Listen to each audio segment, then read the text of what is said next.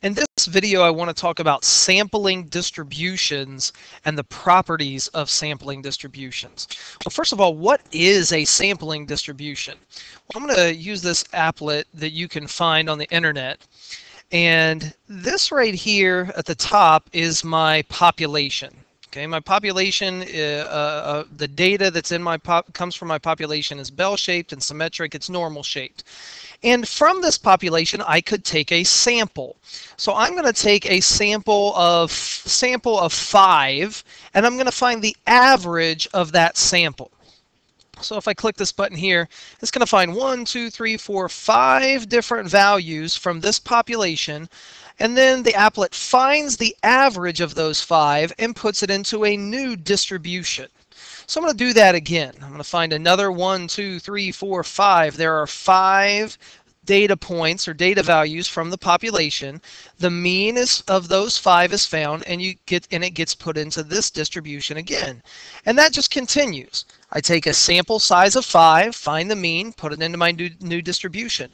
I take another sample size of 5, find the mean of that, and put that into my distribution. Now I could continue to do this. I'm going to go a little bit faster. I'm going to find 5 more, and then 5 more samples, and 5 more samples. So I'm just taking a sample of 5, 1, 2, 3, 4, 5 data points, finding the average, and putting it into a new distribution. Now I'm going to make a big jump here, and I'm going to have the computer find 1,000 samples of size 5. The computer will then find the average of each of those 1,000 samples and put the average or the mean of those 1,000 samples into this blue distribution down here at the bottom. I'm just going to click one button, and technology is pretty awesome. It does it all very, very quickly. Right there it is. Now notice what's starting to happen.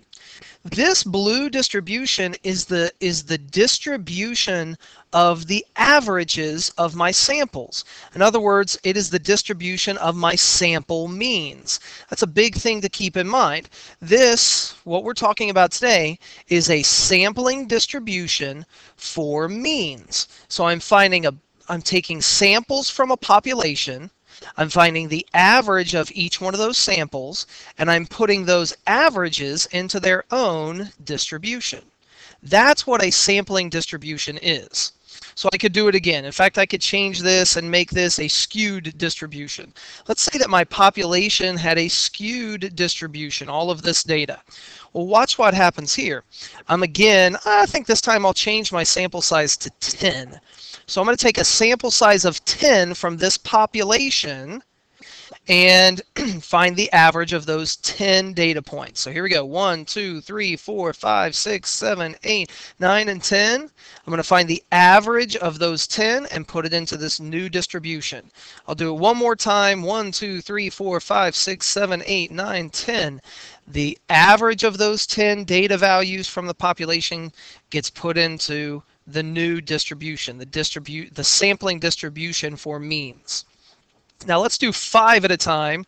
Let's do 5 more, and I'm going to jump up to 1,000, and then I'm going to jump up and have the computer find 10,000 different samples and find the means of all 10,000 and put those 10,000 means into this distribution. There we go. And notice what is happening. This sampling distribution, or the distribution of the sample means, is bell-shaped and symmetric. So my parent population, the population that these samples come from, is not bell-shaped, it's skewed.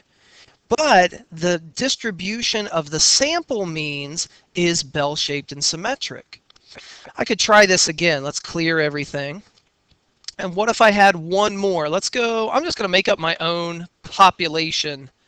Okay, there's my population distribution. Okay, it's crazy. You know what? I'll make a new one. I'll make it even bimodal. Okay, it's crazy. But if I take a sample size, let's do a sample size of 16 this time. 1, 2, 3, 4, 5, 6, 7, 8, 9, 10, 11, 12, 13, 14, 15, and 16. Find the average of those 16, put it in there. Now I think I've shown this enough, so I'm going to go ahead and just animate one more. Again, I'm taking a sample size of 16.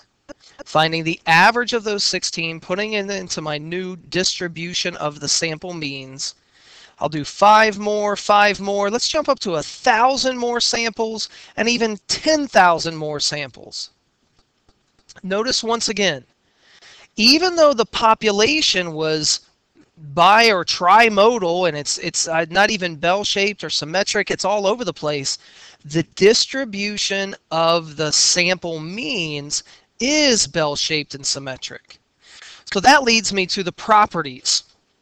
So the properties for a sampling distribution for means, when you take a bunch of different samples, find the average of those samples, and put the averages or the means of those samples into a distribution, two things happen. One of them is this.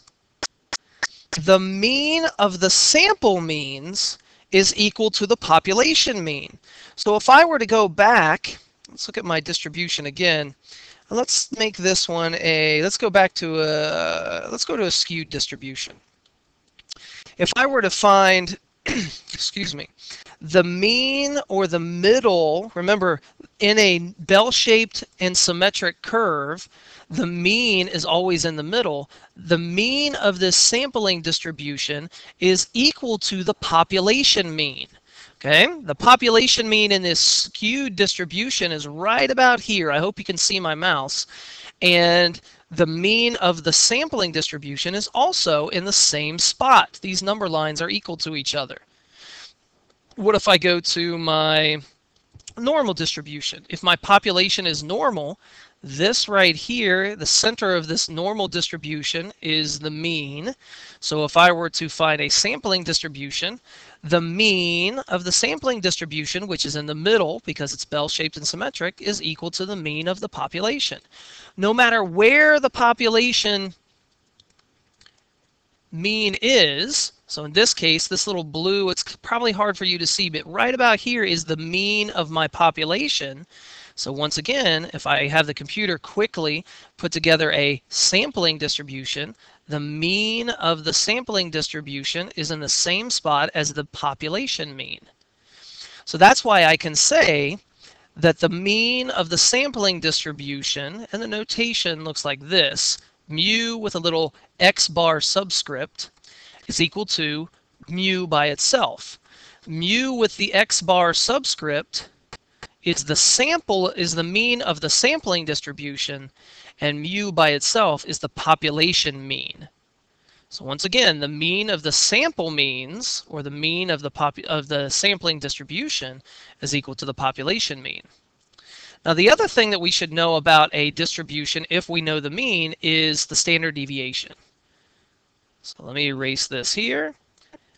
And for a sampling distribution, the standard deviation of a sampling distribution is equal to the population standard deviation divided by the square root of the sample size.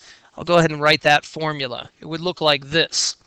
The standard deviation of the sampling distribution, notice I'm using x bar as my subscript, is equal to the population standard deviation, sigma, divided by the square root of your sample size. Now there's a special name for this, and that's what the last thing that I'll tell you in this video is.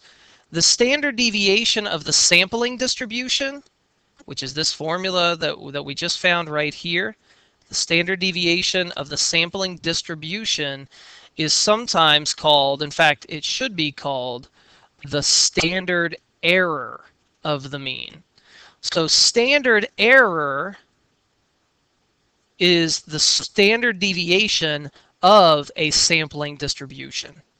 Now you're probably going to want to watch some of my other videos that have some examples of how to use these properties. What is this good for? How can I use a sampling distribution? In this video I just told you about the properties of a sampling distribution and what a sampling distribution is. But how to use it will come in some of my other videos.